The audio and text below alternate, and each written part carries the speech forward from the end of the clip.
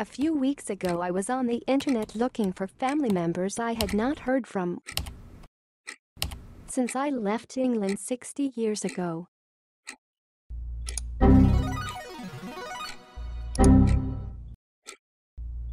Up came a picture of David Stellman celebrating his 100th birthday at the Hebrew Home for the Deaf in London.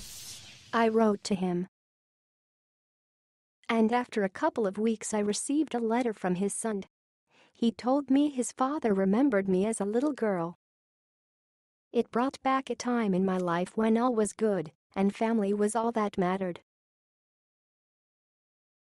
I remember him teaching me sign language.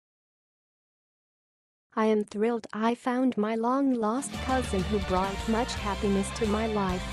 60 years later we are now corresponding and remembering the good times gone by.